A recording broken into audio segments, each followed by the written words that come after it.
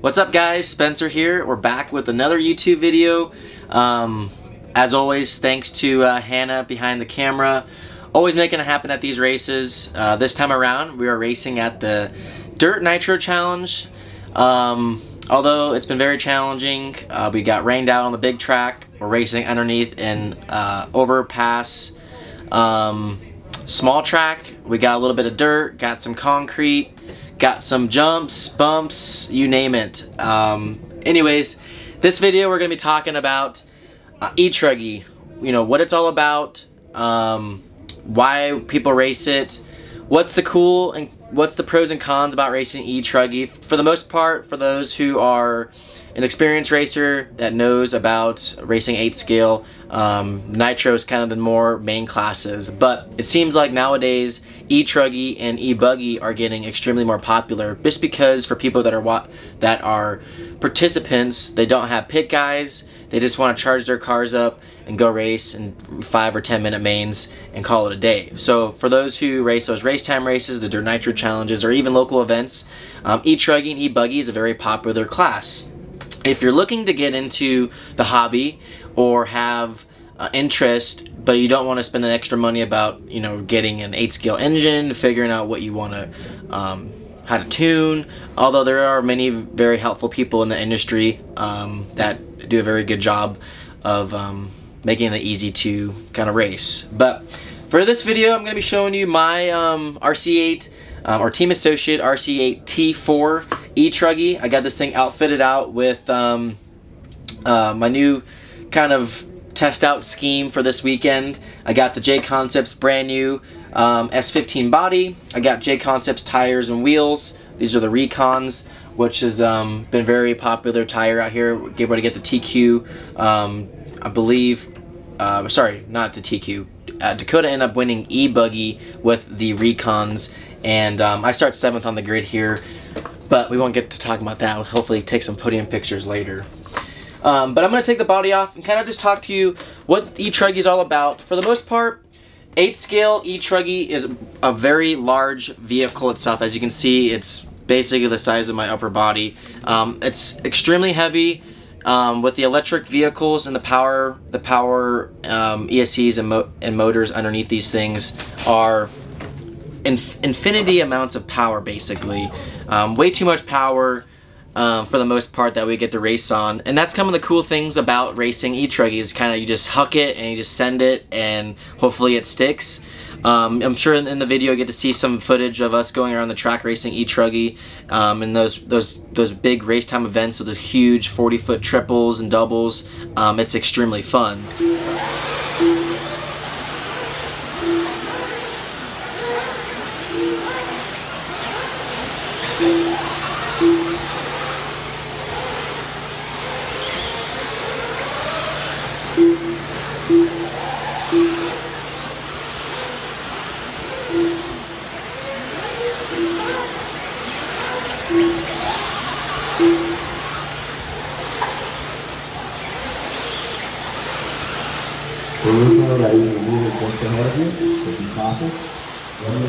But I want to show you kind of, guys, underneath the hood of what I got going on here. This is, like I said, the all new Team Associated RC8T4. So now that we got the body off, we'll talk about the power plant, about the E-Truggy. One of the most important things is having really reliable electronics. Obviously, hobbywing driver is one of the best electronics out on the market that's really reliable, withstand tons of heat and all different kinds of conditions under a lot of load. Obviously with these big truck tires, things can get really hot really fast, especially when you run you know, 8 to 10 minute or 12 minute mains. So this is the XR8 plus speed control. I got for the motor is the Hobbywing 2250 truck motor.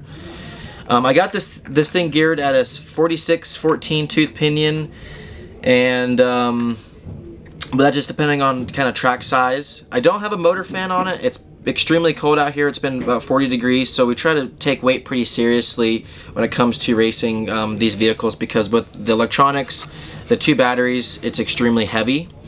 Working our way over to the servo, I got the Salvex SB2290 Monster Servo. I have this outfitted with all my racing equipment stuff. In the receiver box, I got the Futaba receiver. As you can see, with RC8T4E kit, it comes with the longer trays to run longer packs. I've chosen to run the shorty packs, which are the buggy trays. So I kind of upgraded as a different option to run the buggy trays and put them all the way forward, just to keep the weight closer together.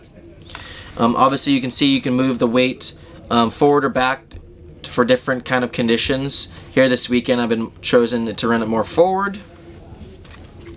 Kind of going over here with the truck itself, the front suspension, I have the carbon plates just to add more rigidity to the A-arms for less flex. And as you can see, I'm going to flip the truggy over. I have the carbon plates top and bottom in the back, or front and back. As you can see, the front here.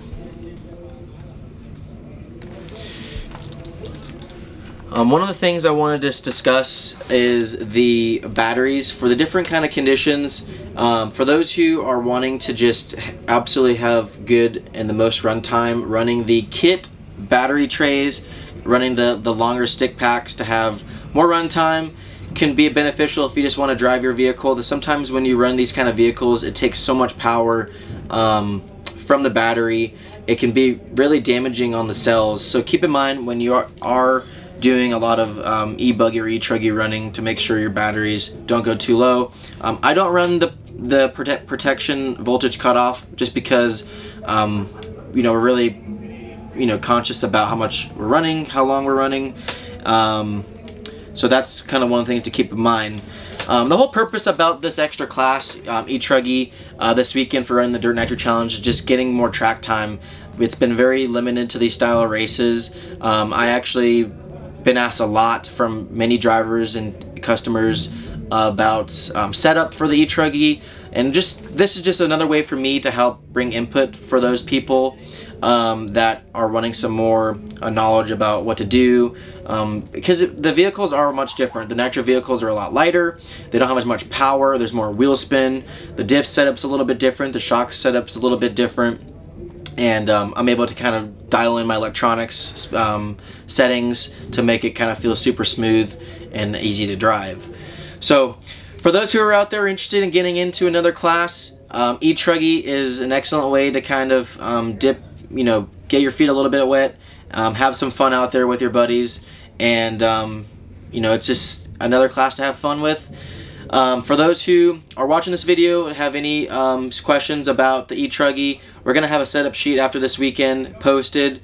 And once again, guys, hopefully this video answers some questions. Pretty cool to see a lot of the pro guys racing this weekend e-truggy. It's more of like the whatever class is what they call it, but we're taking it serious this weekend. We're going to be racing it at Silver State. I may race it at the race time races, but we'll see.